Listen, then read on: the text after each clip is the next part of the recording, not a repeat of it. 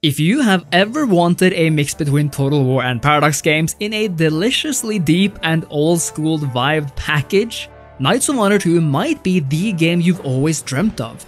This is something of a revolution in non-Total War strategy games in a whole lot of ways, as it takes on the entirety of Europe and the Near East, while simultaneously allowing for surprisingly large-scale battles both on the field and in larger sieges. But what exactly is Knights of Honor 2? This medieval-themed strategy game that somehow has a predecessor, and is it even good? Remember to like the video and subscribe to the channel, and let's get right into this thing. Knights of Honor 2 is perhaps the most exciting strategy game this year, even when compared to the massive Victoria and Warhammer 3. And the reason is simple: it combines aspects of other games you love and tries to create a larger, more interactive whole.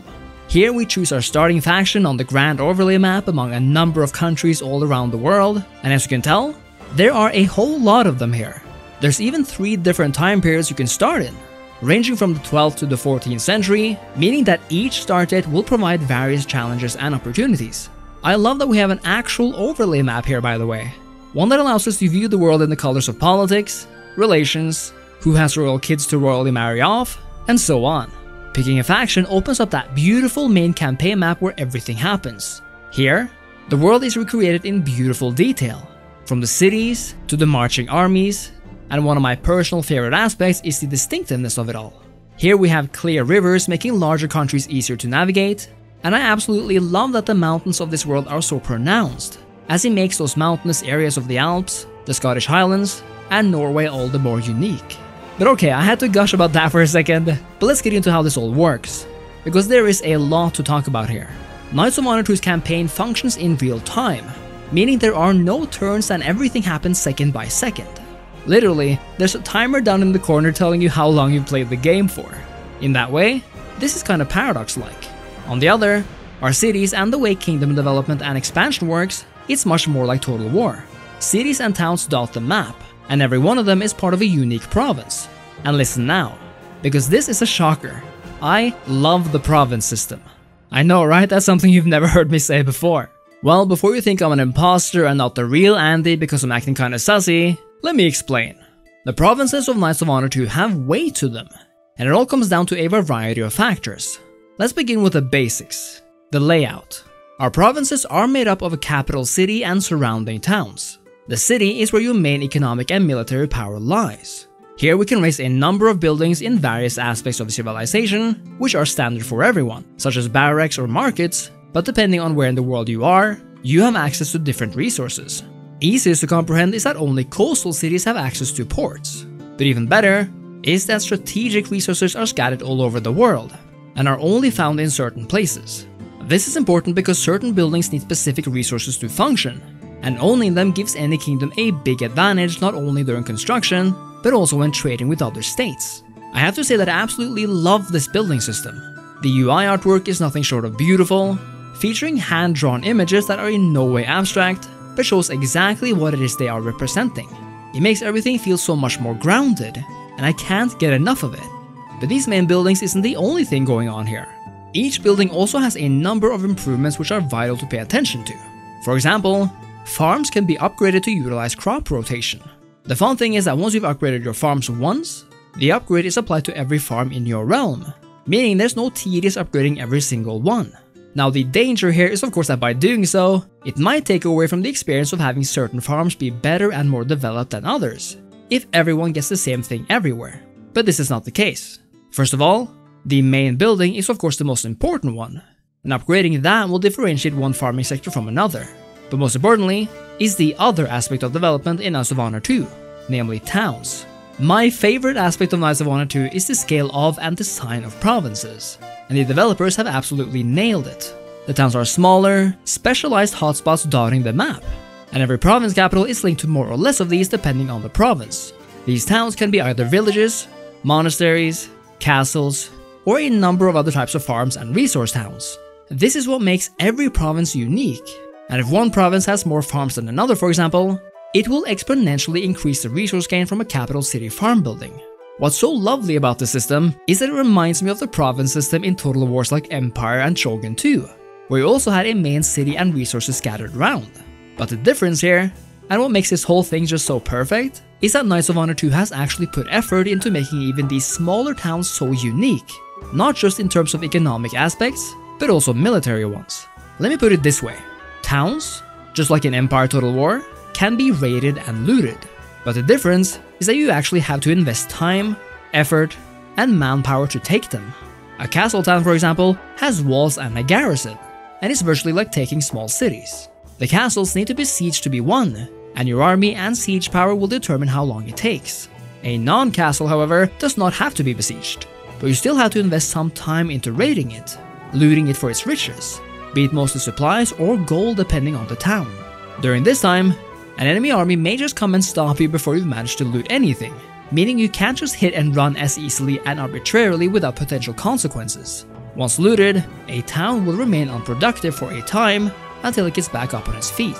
It's very convenient that this happens automatically, as it kinda simulates the people of our towns getting back to normal life after enough time has passed. This entire province system is just absolutely fantastic, and because of how everything comes together so well, from the UI art to the way the towns actually have weight and importance, and additionally to how, despite having a max of 8 unlockable building slots, customizing your cities based on the towns around it feels so immersive and fun, this just might be my favorite province system in any strategy game ever. What's even greater about Knights of Honor 2 is the simple yet deep way our armies function. Every city has an inherent militia that are levied during sieges, but to actually wage war yourself, you need armies, and an army needs commander, or a marshal as the game calls them. Marshals are part of your knights in the royal court, and along with your ruler, can be called to war. This makes them actual physical beings on the map. They begin only with their own knightly retinue, but place them in a city, and you can recruit units. Which units you can recruit are based on the presence of and level of barracks you have there, meaning it's important to pay attention to which city you place your army in when recruiting. Each army has a max unit slot of 8 units, and this cannot be expanded. What can be increased, however, is the army's manpower. The lower the manpower, the less units you have per unit and vice versa. This means that a late game army with added modifiers from the kingdom and the army leader might be vastly superior in size than the one from the early game. Units can also increase in rank after battles and become more elite. This means that the units determine which type of soldier you recruit, while the manpower determines that unit's amount of soldiers. Additionally, armies have special units and modifiers they can add, again depending on what's available in the city. After a few upgrades, it's possible to build siege works, and if your marshal has a siegecraft skill, they can add catapults or trebuchets, which makes sieging much easier. Be aware, however, that developer Blacksea Games are actual geniuses and have decided to implement amazing mechanics even here. The act of sieging a walled city or castle in the Middle Ages was a massive undertaking, requiring a large effort on part of the besieging forces. Therefore, armies in Knights of Honor 2 not only have a supply modifier which depletes over time as long as you are outside home territories, but which can be increased with one of those special slots. Sieging a city requires a force that has the morale and the manpower for prolonged sieges, as these things take a long time actually, no matter whether you're sieging a castle town or a city. The most important feature here might be that you can't just rush siege a city. Like we established, sieging takes time, but mainly because of one modifier: the fact that you cannot assault a city before its defenses have been crippled to 50%. I was a bit skeptical at first, feeling like I wasn't making much progress or that things took too long. But then I realized, you know what? This is actually exactly what I've been missing. In other games, it feels like sieging is either a chore, like in Crusader Kings or EU4 without just having to wait around, or in Total War, where sieging down a city is mainly down to attrition the defending army. But here, you're actually forced to siege because sieging is hard, especially if the enemy has outside forces. This means that it's possible for the enemy to attack your sieging army, and lift the siege that way, forcing a battle. Importantly, when an army besieges a city or castle, but then decides to lift the siege on their own accord, they suffer a large morale decrease, possibly making fighting future battles that much harder. In this way, it's vital for the player to first pay attention to enemy armies and which cities, castles, or towns are worth sieging or raiding in the first place, and second, to come prepared for war. When I tell you that the AI in this game is actually good, I'm not joking. And it's good at both amassing armies and sending them overseas. It's therefore vital to recruit the right units and have at least a semi-diverse force, and knowing the strength of your units. Norway, for example, can recruit a unique Viking unit, and although they have very light armor, They have amazing attack values. This makes them a great shock infantry unit, but perhaps not one to hold your front line against an incoming cavalry charge. This leads us to the battles, and this is where Knights of Honor 2 really manages to do something special. As one of the only strategy series out there, this game combines a grand campaign with field battles, both of them in real time. What we have here are essentially a mix between Age of Empires and Total War battles, in that the unit sizes are those of Total War, along with the way they're used, moved, and positioned, but they're also controlled from above. While I won't suggest they're as epic as those in Total War, they're absolutely a massive step up from the likes of Age of Empires in terms of sheer size and amount of epic. Whether a small battle with just a few units, or a larger one with sieging a city, I have found that numbers are not the only thing that determines the outcome of battles, as both quality of the generals, troops, and importantly, the tactics are extremely important. Obviously, there will be times when tactics just won't do it for you. Say if your generals are newbies and the enemies are masterminds, but honestly, and especially if the forces are relatively even, tactics will mean everything. I'm also surprised at how epic this actually looks. The fact that we have a real-time campaign and real-time battles just baffles and continues to impress me. Just like in Total War games, I don't necessarily fight them all, but the ones that matter or the ones I find particularly cool, I do. And that makes the entire difference really. The opportunity, the sheer ability to fight these battles out yourself. It's a bonus that they're so fun to play as well, and I again especially enjoy the use of tactics and position to carry the day. What I find a bit less fun about the battles are the inclusion of several win modifiers. It's possible to win depending on various factors. The first is winning outright by routing the entire enemy army, and that's fine enough of course. You can also win a battle simply by killing all of the enemy commanders, or, and this is the worst offender, by capturing certain points on the map. And this goes for every map by the way, even field battles. This gives me flashbacks to those awful capture points in Rome 2, and I found that the enemy sometimes rushes the capture point if they can. It seems a bit like an arbitrary way to win a battle to me, and even though I can live with killing the general's part, the capture points is a step too far in my book. What would have made the battles go from good to perfection, however, would be the inclusion of more unique unit models and more zoom options. Right now the zoom is not flexible at all really, not allowing me to zoom as close in or as high up as I'd like to. I can tell that the units are nicely modeled, but I want to see more. And I also want to get a better overview of the battlefield for a much needed tactical boost. I hope this is something the devs will look into, and the zoom options especially are desperately needed. Back on the campaign map, there is a whole lot more going on than just warfare. But even for warfare you need to spice up the Royal Court. The Royal Court is your gateway to the majority of interesting events in the game, and is what really allows you to influence the goings on both within and outside your kingdom. There are 8 different knights to recruit besides your inherent king, ranging from the humble spy, the conniving merchant, the cleric, to the diplomat and of course the marshal. All of these are powerful agents with various abilities, and using them correctly is the key to victory. For example, while I was besieging a city in Ireland and facing a long war, my spy, who had already infiltrated the enemy, managed to open the gates to the castle. This meant I could launch a battle instantly. Similarly, while trade agreements with other countries opens up the ability to trade, merchants are what actually facilitates most of it.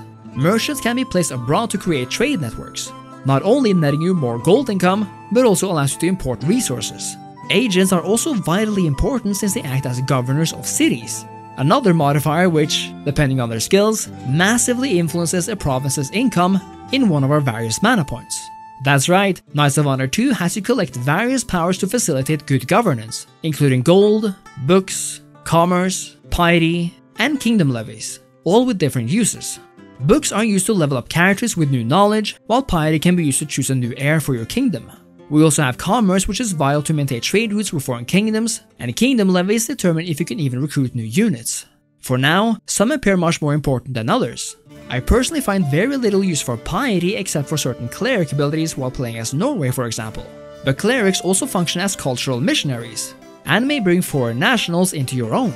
This makes clerics and piety much more important if you're a big conqueror or running a multi-ethnic empire, but I wish there was a bit more here. On the other hand, I find I absolutely have to pay attention to commerce no matter who I play as. My problem is that I sometimes, and quite often, don't find the UI explanations as intuitive or easy to find as they should be. That's another thing about this game by the way. While the foundations are absolutely solid, and once you really learn things it feels better and better, Knights of Honor 2 is sadly not good at informing the player of a whole lot of things. Don't get me wrong, this game has absolutely taken a page out of the book of Crusader Kings 3 in terms of tooltips and information, allowing us to mostly get quick overviews of most things, or if we need more help, to consult the Royal Library for in-depth information. But that's just the thing. I find that there are so many things I need more in-depth information on, or stuff that is explained poorly. For example, simply hovering over a knight's skills does not tell me what they actually mean. Additionally, during events, it's sometimes hard to figure out what the outcomes will lead to other than some vague statement, because the game often doesn't like to explain the details. Army movement is extremely important in this game, reminding me of how it works in Mount & Blade Bannerlord, but we have no way of telling how quickly armies actually move. There's also little explanation for what happiness is versus what stability is in a province, on what basis other countries like or dislike you a certain amount of points, and even though there is a Pope mechanic in this game, all of its mechanics are hidden in the Royal Library. And since there is no search function which would have helped immensely, digging through it to find what you're looking for can be hard, especially if you don't know what you're looking for in the first place. One thing I found that just kinda happened to me was the Crusade. Sire, we've received a letter from the Pope. We've improved our opinion with the clergy. For Christ and glory, a new crusade is coming. My troops are waiting. I was happily asked by the Pope to lead a crusade on Jerusalem itself, and accepted. But as I did, my king was taken from me, now controlled by a crusading army led by the AI. On the journey, the crusading army can choose to attack other cities as well, spawning either new kingdoms or giving it to the crusading army's faction. But these are decisions that's completely out of the player's hands. What baffles me further is that once Jerusalem was taken, it was turned into its own kingdom, Palestine, led by what looked like a Saracen ruler. All the while the kingdom of Jerusalem still existed all around it. This especially is an area where I feel player agency and control must be given back, especially in terms of what happens once the crusading army takes cities. Even on the battlefields, I'm having a hard time intuitively understanding things like moral gain and loss. We have several bars all around here, and while a health bar is easy enough, the morale is split into two colors with varying modifiers, and it's hard to immediately understand what they actually represent. There are a ton of other such examples I've encountered while playing the game, and I think the moral of the story is that in a complex strategy game with a lot of mechanics, it's much better to give as much information as possible in the easiest way possible, because if not, the player might feel confused or that they're not doing what they're supposed to, and that ruins immersion more than any amount of detailed information ever will. There's even more to the governing of the game's kingdoms though, as we have the various classes and the stability of the kingdom to maintain. Here, the various classes, corresponding mostly with our knights in the royal court, approve or disapprove of our actions, which in turn modifies the contributions to the kingdom. An overall stability meter influences each province in the realm for better or worse, and a crown authority mechanic further allows us to increase things like tax income. All of these mechanics work excellently, and I really enjoy how my actions influence the class's outlook on me. What I do miss though is a heads up for this, because often, actions will suddenly lead to the changing of moods. Even though it's not explained easily, going to war may for example lower the opinion of the peasants and the merchants, while raising the opinion of the army. It might sound intuitive, but in the heat of the moment, and especially for those used to every outcome being explained in detail for the best informed decisions in Paradox games, this is admittedly quite jarring at times. Don't think we're done just yet though, as we of course have diplomacy to talk about. Even though we have dedicated diplomatic agents in the game, it's actually possible to conduct diplomacy whenever we want. Diplomacy is vitally important as it not only allows you to conduct trade, sign defensive and offensive agreements, but also because it governs the likes of war and royal marriages. That's right, royal marriages is a thing in Knights of Honor 2, and a separate menu even allows you to see your family and who they're married to. Royal marriages tie countries closer together and even allows for the inheritance of provinces after a ruler's death, although this is not always the case. Diplomacy isn't the deepest part of Knights of Honor 2, but it does the job well enough for it not to bother me. It's definitely deeper than the likes of Civilization and kind of on par with the depth of most Total War games I'd say, but again there's a massive lack of information here.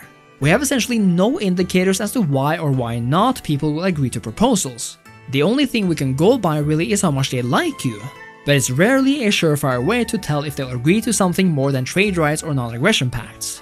This ties somewhat into the design choice of Black Sea Games, meaning the less possible information the better, and the ethos of the sandbox experience. What I mean by this is that even though we have start dates in Knights of Honor 2, we have no in-game dates. We only have that little timer. but no years actually go by. Characters age by stage only, as in juvenile, adult, and old, but there are no years to tell me when someone might die, for example. There's further no historical events or anything of the sort, with some of the only actual grand events being regularly called crusades and jihads.